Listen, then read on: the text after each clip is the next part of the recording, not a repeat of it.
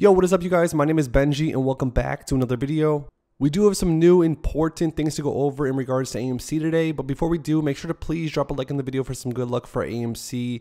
We're pretty much trading sideways down a little bit, but I want to see some all-time highs this week, so make sure to please like the video for some good luck. And also, if you guys want some free cash, make sure to go down below to my description and click on the second link down there and download the Public app. Public is a trading platform a lot like Robinhood, but right now if you use my link and download it, sign up, they will give you a free stock without even making you deposit any cash. So let's talk about it, guys. AMC so far today opened up absolutely beautiful. Pre-market it was even up, which we haven't really seen in a while. Right when it opened, we saw $60.84 at the high of the day, which is beautiful because that $60 plus level is so hard to hit. But what happened to AMC right after it touched $60? It instantly sold off because what's happening is every time AMC hits $60 or more, it is just being heavily shorted and then it goes down, drops right below that level. And then it seems to do mostly the same thing, starts to sell off a few dollars or so and then trades pretty much sideways with lower volume. And speaking of volume, we are having yet another very low volume day when it comes to AMC. If you look at yesterday's trading volume, it was decent. It wasn't as high as, days before, but it was sort of moving up. And now today, the volume is literally just gone. Now, honestly, to me, as a shareholder of AMC, I don't really mind sideways trading days for now.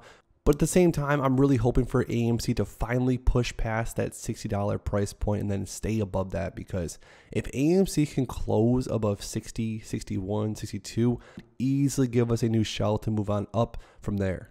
Next up, let's take a quick look at the options chain. We do have some new interesting things going on right here. We are seeing a lot more open interest than yesterday. We're seeing a 37,817 open interest on the 145 strike price. The 145 strike price is only $9 right now. It's pretty much almost worthless at this point, but there is still a good amount of open interest. People are still trying to capitalize on that one.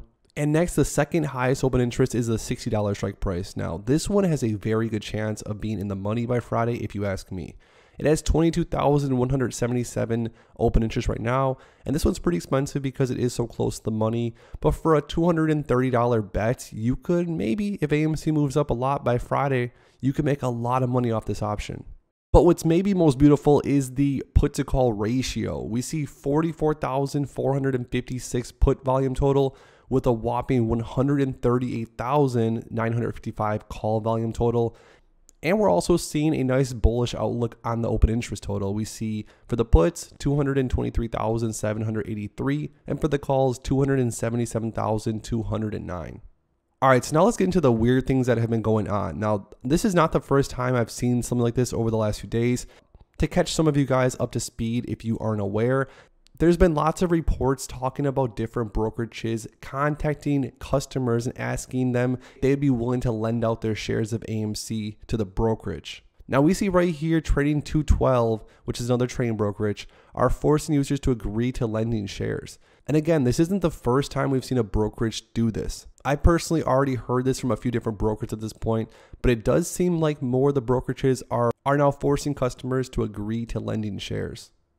And what's crazy is right here, if you look at the price versus short volume percentage. Now this is over the matter of the last few months, but as you see, as the AMC price has went up since June 22nd, so has the short volume.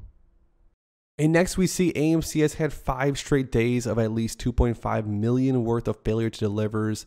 It has broke $60 9 times over the last 3 weeks and has been dropped at least $2 each time after. I'm not a conspiracy theorist, but this is ridiculous. Now, this is what we were talking about earlier. It is quite strange how AMC, every single time it goes above $60, it just instantly gets shorted like crazy. And then what's been happening is it pretty much just sells off and then trades sideways. So there are a lot of different theories on what's going on here. On top of that, there is the SHO saying that AMC is going to be on the list with some others where there are not going to be any more shares allowed to borrow. And this is speculation, but this might have something to do with a lot of the brokerages forcing or even asking customers to lend their shares out.